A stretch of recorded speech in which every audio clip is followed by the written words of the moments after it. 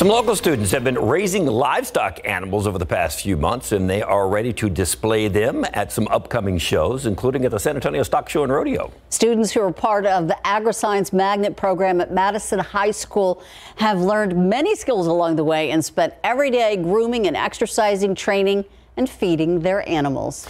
Tiffany Huertas tells us what this means to students participating in upcoming competitions.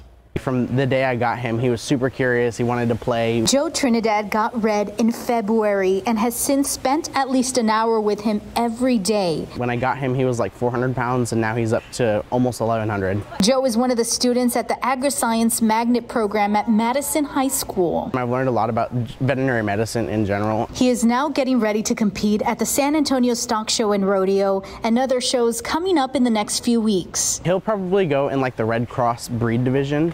And so it's where 75 other calves around his size go, and they look for muscle quality, structure quality, the muscle to fat ratio. Our agriculture science magnet program consists of many different species that the students can raise. We have cattle, we have pigs, sheep, goats, chickens, and rabbits. Students learn responsibility, work ethic, and compassion.